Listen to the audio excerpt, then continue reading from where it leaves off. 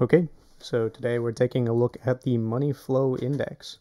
So that is going to be very similar to our relative strength index in terms of how we build the function with loading in the data, defining the strategy, and testing the strategy. Same as always. So we're going to make a new file, call it mfi.ipynb. Same libraries as always. Paste those in. And just to initialize the kernel, I'm going to run that.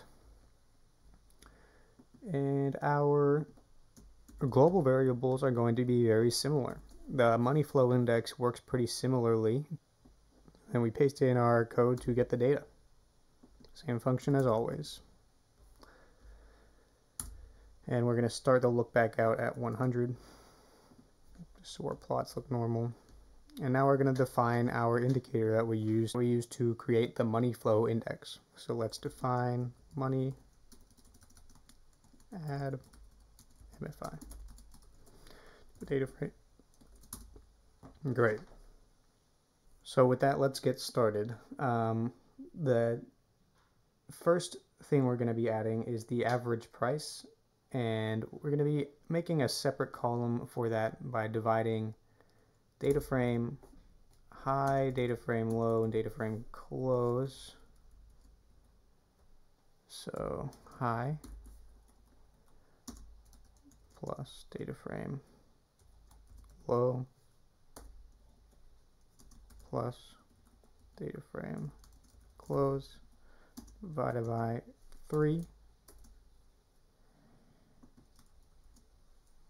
You want this one. And then that is going to equal our column called data frame average price.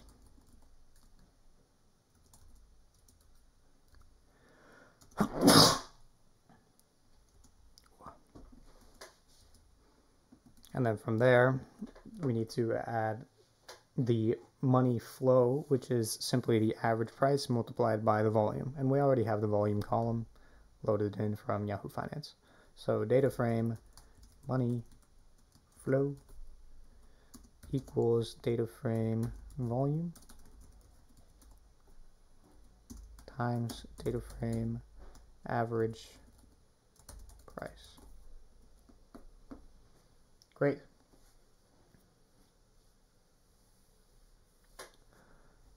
So return the data frame. And now let's add these functions to the main function to see what we have so far.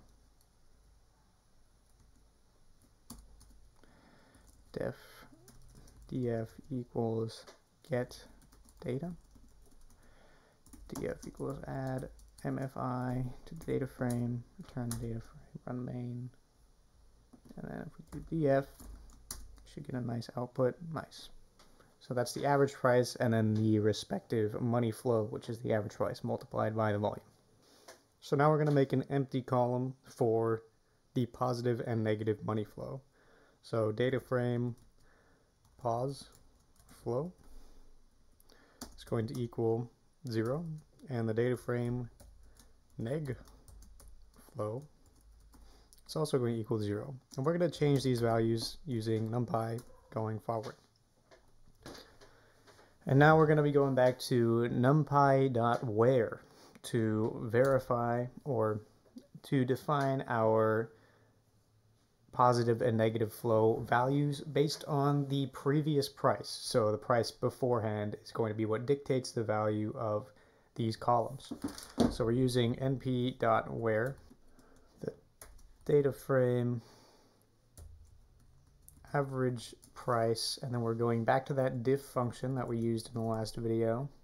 Diff, if it is greater than 0, then it is just going to be the data frame average price. Great. Otherwise, we're going to leave it at 0. The same thing is going to go for a negative flow. So we paste that in, and if it is less than 0, then it gets a 1, or it gets the original value, negative flow. and then otherwise we leave it as 0. So when we run this function, we just take the data frame. Awesome. So you can see that when we have positive flow, we do not have negative flow, and when we have negative flow, we do not have positive flow, because we changed our positive and negative flow columns based on the values of the previous day. So if the difference is greater than 0, then there's positive flow, and if the difference is less than 0, there's a negative flow. Simple. So let's move forward to start calculating the actual indicator. So the money flow ratio is going to be a rolling window of the proportions each of these are to each other. So let's start coding that out. Money flow ratio is equal to data frame positive flow dot rolling, and then period. We're gonna do this MFI length. Change this to MFI. And inside of our MFI function, we're going to call length equals MFI length. So we can just do this as here. Perfect. So it's always going to be that 14-day rolling window. And then we want the rolling sum. So usually we do rolling mean, but we can also take a rolling sum to get the money flow ratio, divided by the data frame negative flow. Same thing, dot rolling length dot sum. So now we have the sum of the positive and negative flows over the last 14 days to get indication of how strong the positive and negative flows are. And finally, we're just going to make the money flow index column. So the data frame money flow index equals the same standardization function as our relative strength index. So it's 100 divided by 1 plus the money flow ratio. So it's always going to be between 0 and 100. Write a little note. Add money column. So what we should see is a lot of columns, and at the very end a money flow column in our table. Great. And so the first 14 values are not a number. So let's return data frame.dropNA, just like we did in our last episode. And we should see a perfect data frame with a bunch of values. And if we plot the data frame money flow index, plt.plot data frame MFI, yep, it's exactly what you want to see. A bunch of values between 0 and 100. We're overbought at 30 and oversold at overbought at 70 and oversold at 30. So let's do plt.ax. Great. So now we have our money flow index all perfectly set up. So let's define the strategy. And you guessed it, we can paste in the strategy from our last episode in the relative strength code. So we go to relative strength, we add our strategy, and it's exactly the same. When prices are overbought, we go long, and when prices are overbought, we go short, and when prices are oversold, we go long. We just have to change the name of the column we're referencing from RSI to MFI. And we have to shift it back a day, so we only take the signals when the day after they actually occur. So let's run all of this to see our final strategy column. Add strategy. Strategy to the data frame.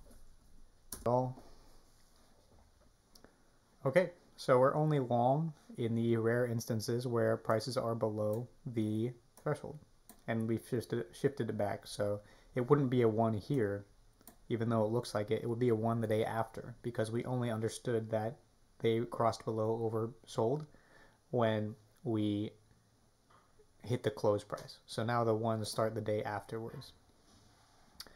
Awesome. And now that we have our strategy column, we can do the same thing we always do again. We go to the RSI, we paste in our plot and test strategy code. And because we've named it the same, strategy, close strategy, great. We just have to change the name of this to MFI. And then add df equals test strategy, the data frame. And all should be good. Should see a plot of our returns. Great. So at first glance, once again, for the first 100 days, the money flow index looks like it helps.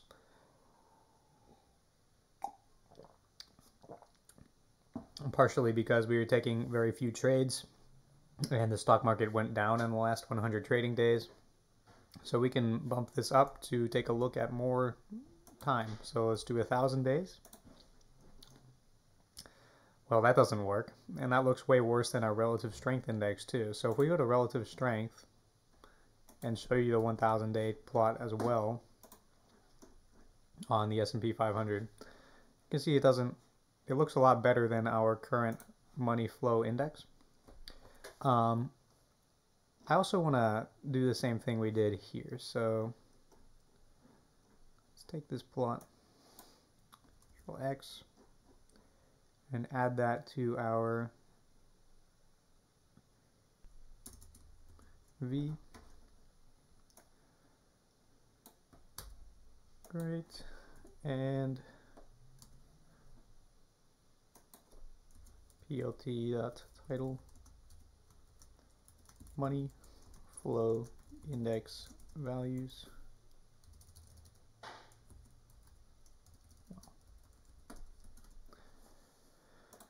So when we run the whole thing, we get both plots. Awesome. And I'm sure you can probably imagine by now,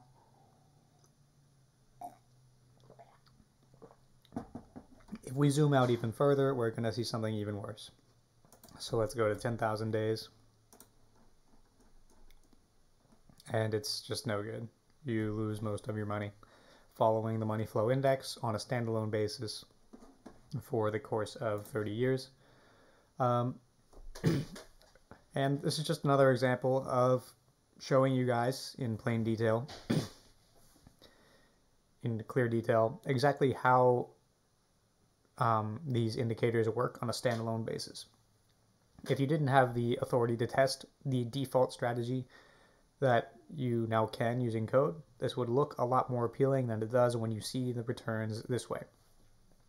We now have the ability to tailor all of these look back windows as you see fit. You can change the look back window. Let's say we wanted to do 20, and instead of overbought and oversold, we can do something I like to just test out. Let's do 51 and 49.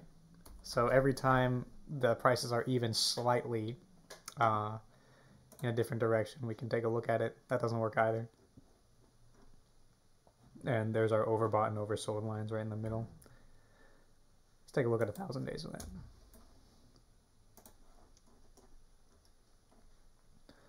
So you're always in a position, but it just doesn't work.